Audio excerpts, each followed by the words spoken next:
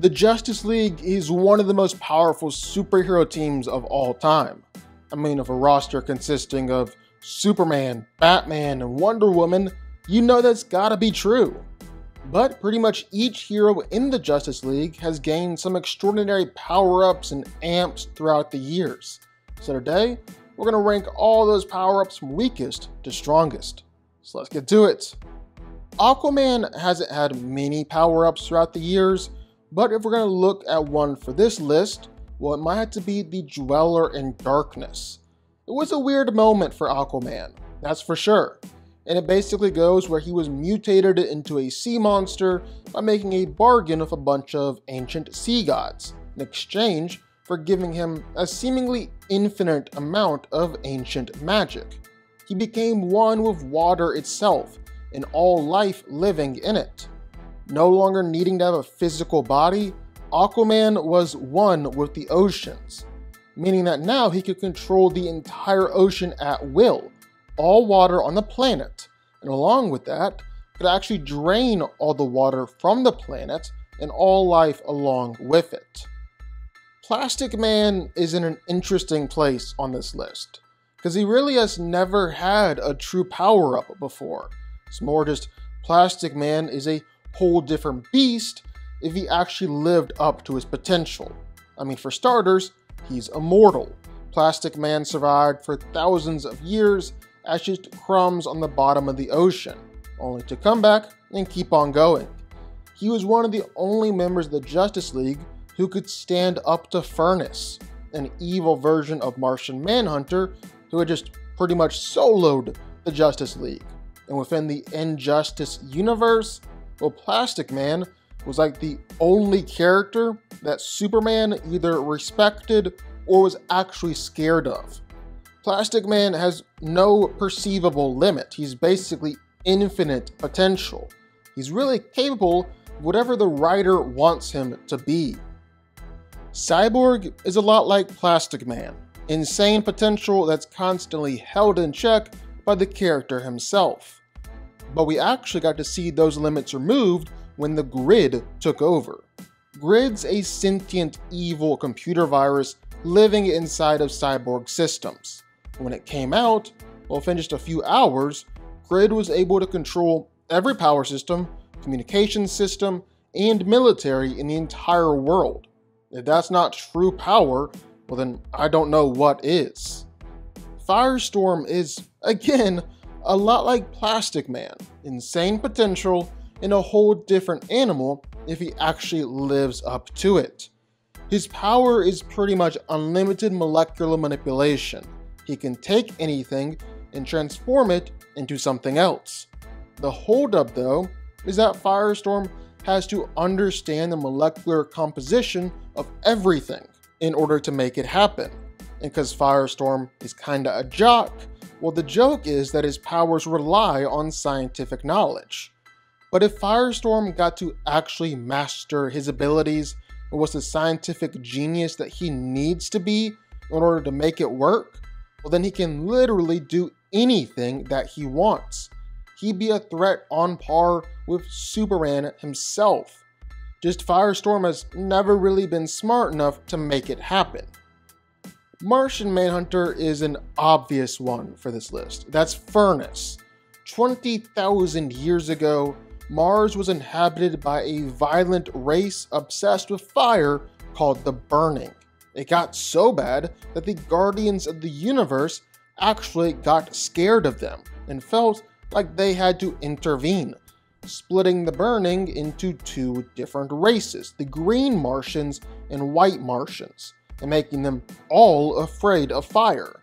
Well, Martian Manhunter accidentally unlocked this genetic memory, which overrided the Guardians' programming, and unleashed Furnace. He's got all the same powers as Martian Manhunter, except even more powerful and even more ruthless. He was able to easily defeat the Justice League several times over, fighting them with his super strength, telepathy, and the whole assortment of Manhunter's other powers. He's insanely powerful. Of course, there's also the idea that Martian Manhunter 1,000,000 is more powerful than Furnace here. It's where Martian Manhunter actually managed to beat Darkseid, then became one with the planet Mars, essentially becoming a living planet. Kyle Rayner's already one of the most powerful Green Lanterns out there. While he's been the host of Parallax and Ion, he was probably at his best when he was a White Lantern. He can control every emotion on the emotional spectrum, meaning he's literally every single lantern all wrapped up in one.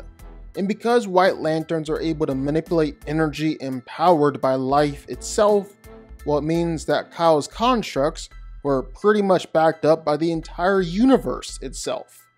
Oh yeah, and on top of that, he can self-heal, resurrect the dead, and manipulate reality. So he's basically Space Jesus. He's plenty powerful. Now, there's an argument for Batman that his most powerful form out there is the Darkest Night, where he fought Perpetua, the mother of the Monitor and the Anti-Monitor. But that was the Batman who laughs, and I really don't think that counts for this list. Instead, Batman's most powerful form is going to be the final Batsuit. You could make an argument that it should be Hellbat, but even for as powerful as Hellbat is, it's still gotta be the final Batsuit. During a trip to the 6th dimension, the Justice League were shown a vision of the future and what would be. In the future, well, Batman created a chair called the Sunbox, and then he built an armor around the Sunbox that became the final Batsuit.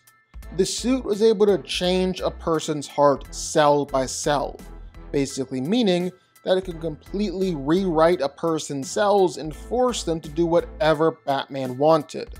As if that wasn't enough, it's also more than powerful enough to fight against most of the Justice League at once, even true heavy hitters like Wonder Woman and Martian Manhunter. Captain Atom is a lot like Plastic Man in Firestorm. His potential is absolutely insane.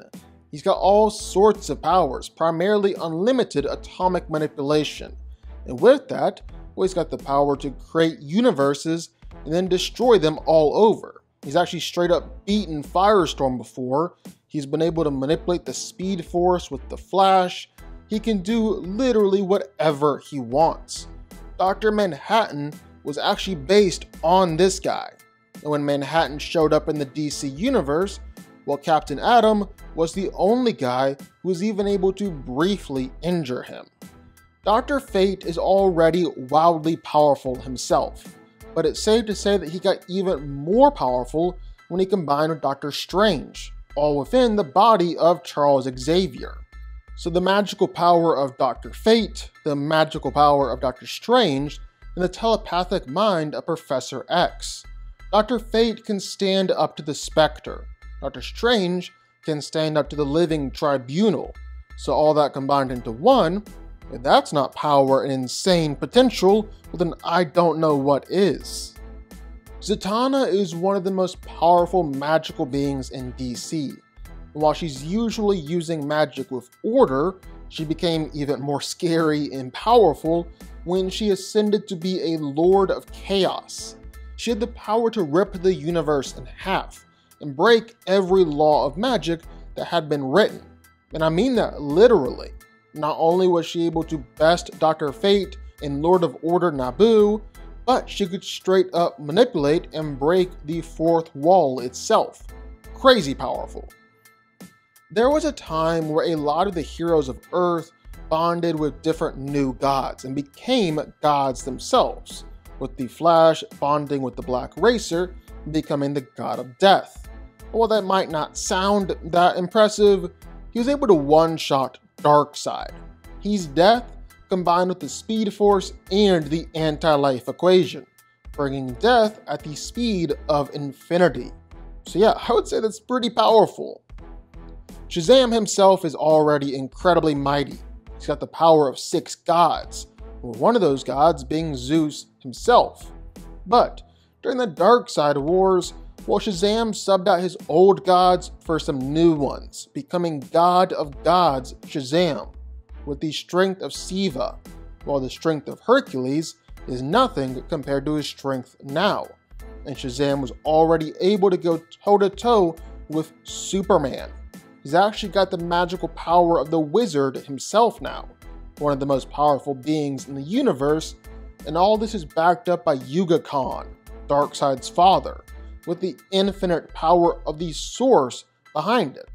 So yeah, Shazam got a pretty massive upgrade here.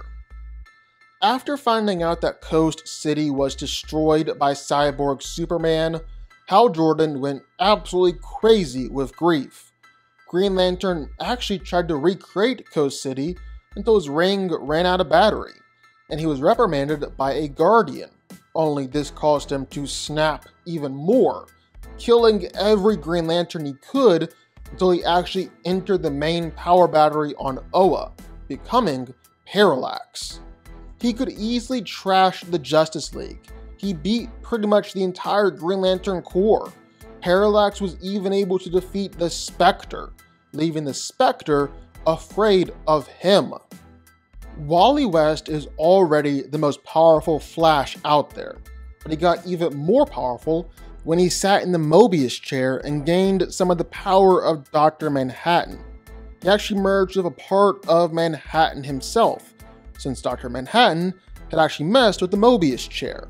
And now Wally has the power of literal omniscience that comes from the chair. He's got access to the same connective energy that Manhattan has, and has become a cosmic universal being.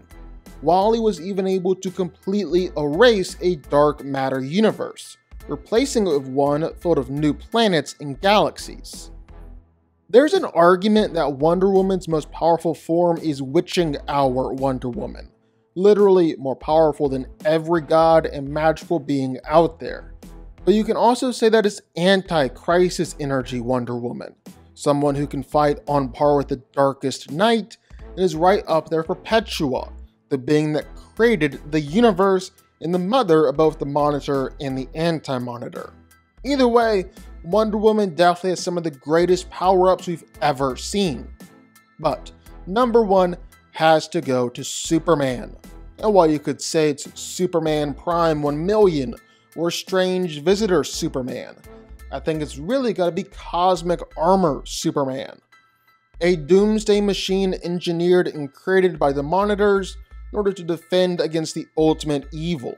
This version of Superman is able to instantly adapt to counter any future threat. It's literally a suit of armor designed to protect all of DC Comics against the ultimate enemy. He's literally the embodiment of plot armor or a plot device. He can manipulate and interact with the comic book and reader, understanding that he's fictional, but also understanding the power that gives him. He's the most powerful power-up ever. He's gotta be number one on this list. But what do y'all think? Sound off in the comments down below. I know you're gonna have thoughts and feelings on this one for sure. If you stuck around this long and made it to the end of the video, that's amazing. Thank you so much for watching and for supporting us. And if you want to go subscribe, well, go subscribe. You're going to see more videos like this one every single week. I'll see y'all then. I'll see y'all next time.